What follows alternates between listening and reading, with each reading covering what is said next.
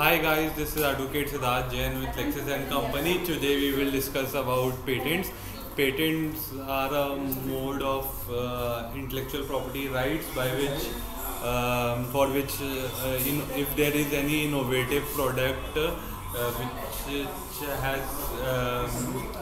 no substitute in the market, can be uh, filed for patents, which provides exclusive right to the owner of the product for 20 years. So, for a patent to be valid, it has to be completely new, innovative. It should not replicate any other product existing in the market.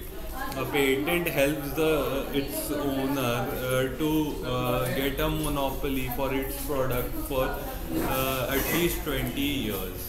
After the expiry of 20 years, it gets into the public domain, and the public at large can use the patented product. For example,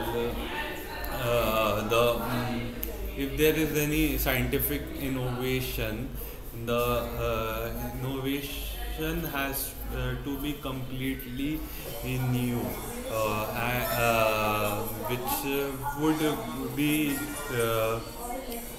which would be allowed to be used by exclusively by the owner for at least 20 years. Thank you.